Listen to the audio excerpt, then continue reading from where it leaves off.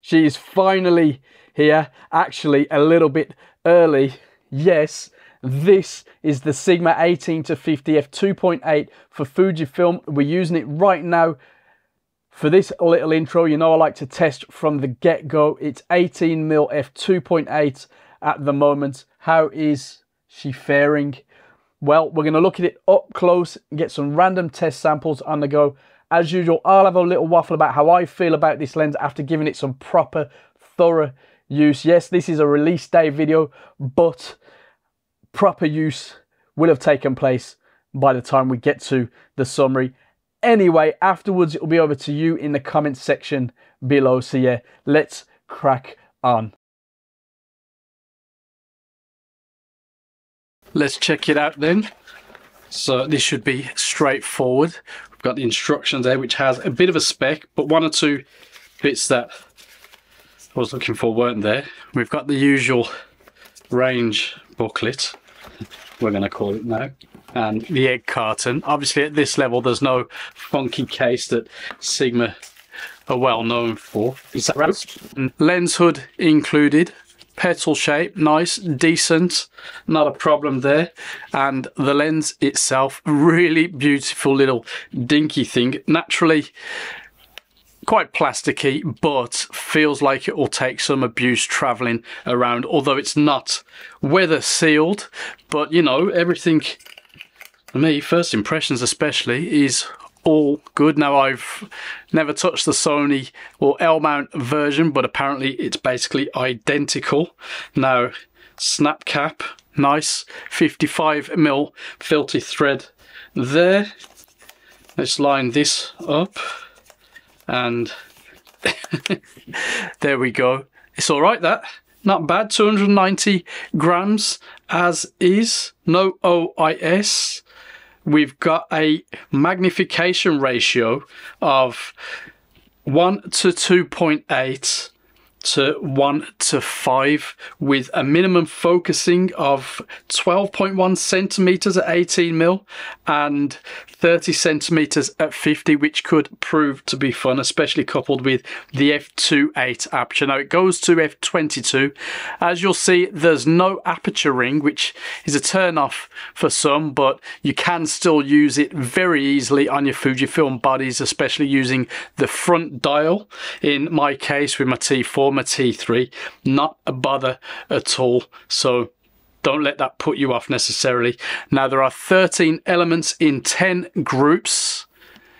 Going by the other specs online, there's 7 diaphragm blades in there too, but that's not in the included spec. Just a bit about the groups and the elements. Now we're getting a focal length equivalent in full frame terms, I guess, for us older shooters now, 27 to 75mm, coupled with the 2.8. That is a very, very decent range, especially for something effectively pretty dinky, pretty small, more or less what I got into Fujifilm for, in part, in the first place. So this is a very interesting one, especially as it comes in at £429 brand new. Let's see how we get on with it then.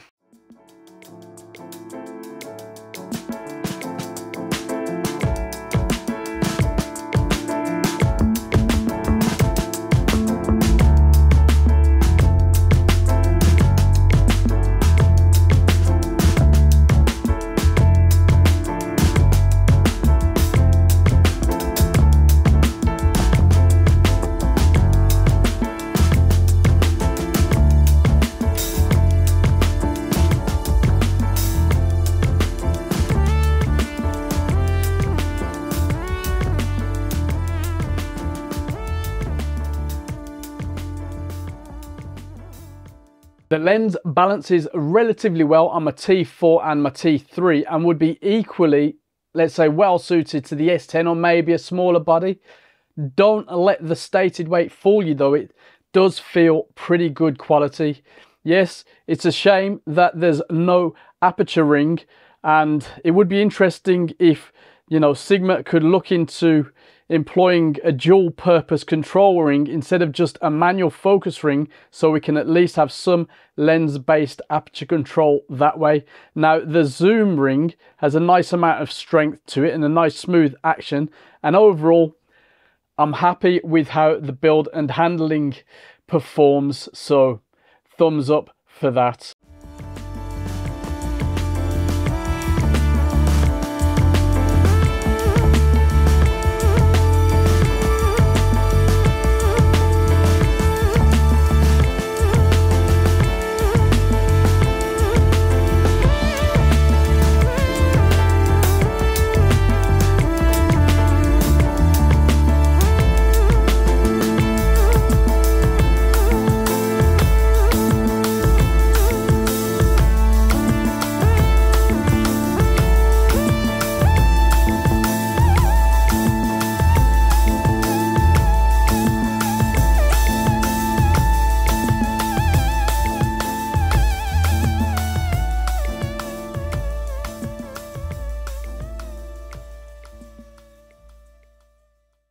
While it's not a deal breaker, it's nice to see the lens performs really well at both ends of the range when it comes to focus shift.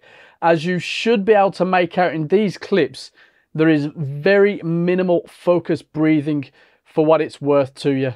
Focus on the creepy doll, back, creepy doll, back on the eye. Can you see much focus breathing? Now for some quick tests to give you an idea about the autofocus. Needless to say, it performs very well on my T4, for example.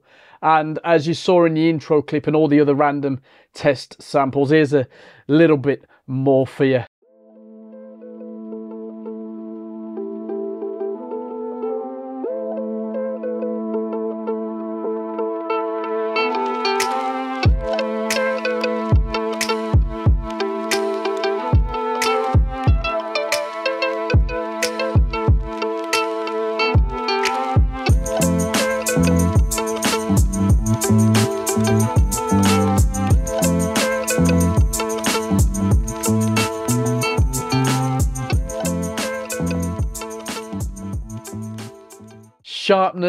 Sharpness. First thing that hit me was the sharpness is actually really good across the frame, even wide open. The lens renders colors pretty well and works well with the Fujifilm sensor and its beautiful film simulations. Contrast is pretty decent too. There's plenty of detail in the light, mid and dark tones. But let's just break from the loving for a quick test where the only change between frames is the aperture, starting at f2.8 of course, and see if you see anything untoward.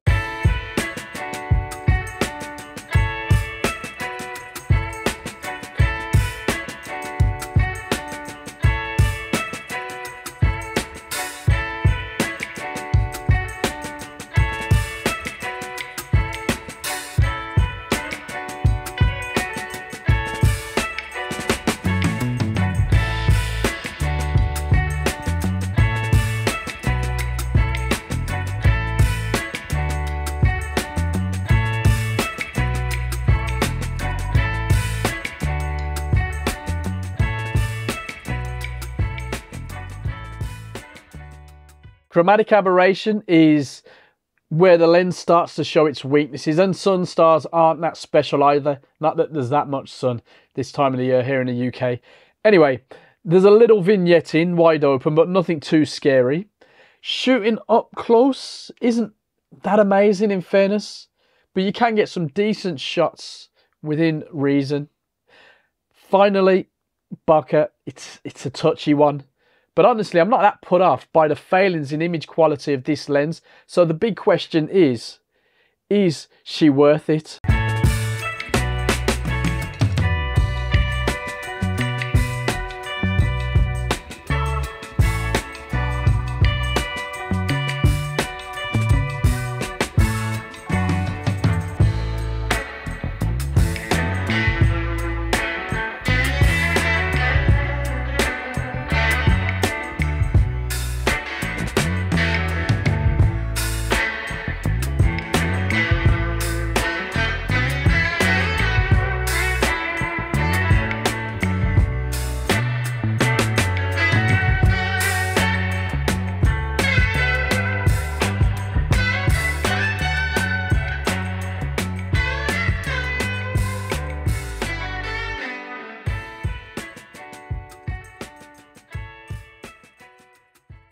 According to the press release, the lens will be on general sale on December the 2nd and will retail at £429 from all the usual places. And for me, that is a very good price point.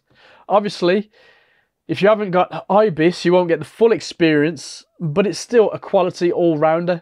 Now, the nearest equivalent is the rather excellent XF 18 to 55 from Fujifilm that I've got right here. Now, this is 33% more expensive, doesn't have constant f2.8 aperture, but it does have OIS, an aperture ring, excellent IQ, and slightly more range. Now, somewhere around here is the Tamron 17 to 70 that I'm currently testing. It's almost twice the price, and there's obviously a bit of a size difference. There you go. But you know, if you've got the budget and like larger lenses, it is a corker. But this new release from Sigma is a small, high quality lens at a very good price that might well suit your kit bag better. Interesting. What do we want Sigma to work on next? Well, let us know in the comments, and Sigma, if you're listening, you know what to do.